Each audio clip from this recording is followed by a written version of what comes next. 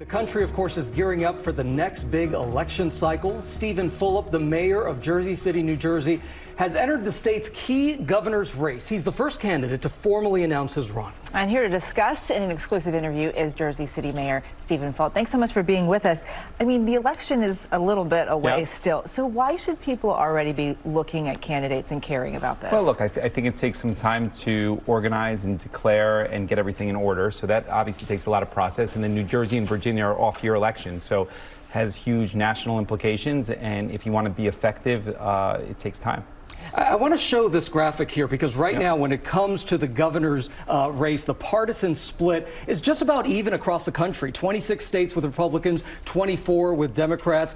Recently, New Jersey has really gone either way. So what does this mean? What does this race mean for not just New Jersey, but the rest of the country? I mean, look, the governorship in New Jersey has gone back and forth between, Chris Christie to Phil Murphy, prior to that Corzine, prior to that Whitman. So literally back and forth, Republican, Democrat.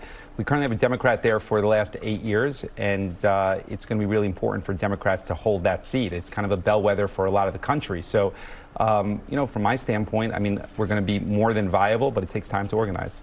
Let's talk about the issues. One of the issues a lot of people are thinking about right now is gun violence. It's affecting New Jersey. It's affecting states all across the country. As a voter, what should people be thinking about? What can you actually do? Well, look, I think that some people lose the perspective that it really is a federal issue. I mean, New Jersey has been a leader on gun control, but places like Jersey City, we still see a lot of violence, and we have to deal with it day in and day out.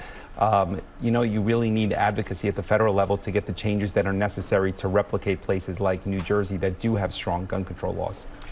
You are entering the race at a time when in this country we are seeing this conversation grow over access to abortion.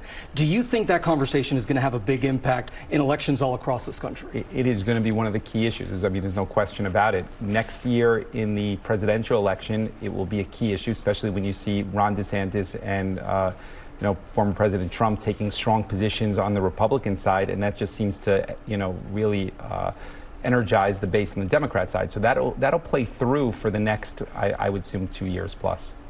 One of the other things people really care about is cost of living. Jersey City is one of the most expensive cities to live in the country. I mean, people are struggling right now. They're struggling to put food on the table. They're struggling to keep a roof over their head. What can be done?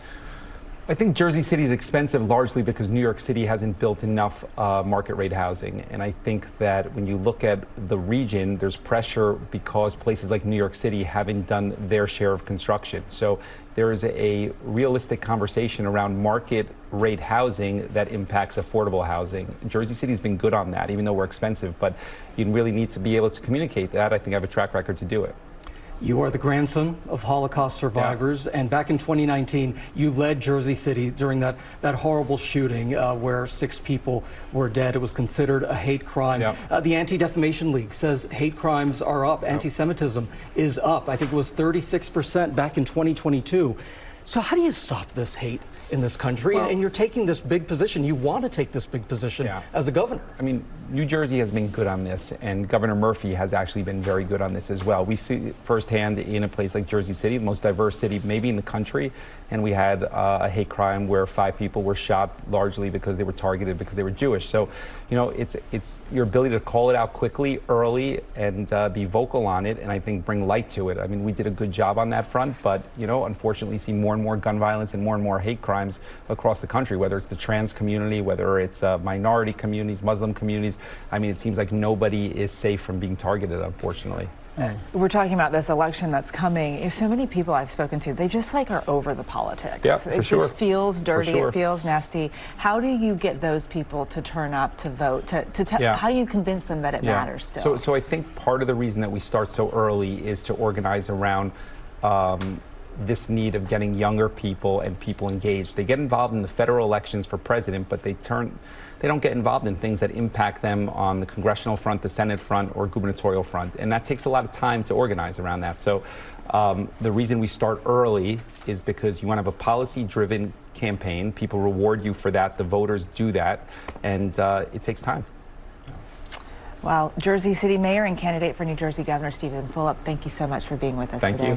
Thank you so much. Thank you. Well, hey, Hey there, GMA fans. Robin Roberts here. Thanks for checking out our YouTube channel. Lots of great stuff here. So go on, click the subscribe button right over here to get more of awesome videos and content from GMA every day, anytime. We thank you for watching, and we'll see you in the morning on GMA.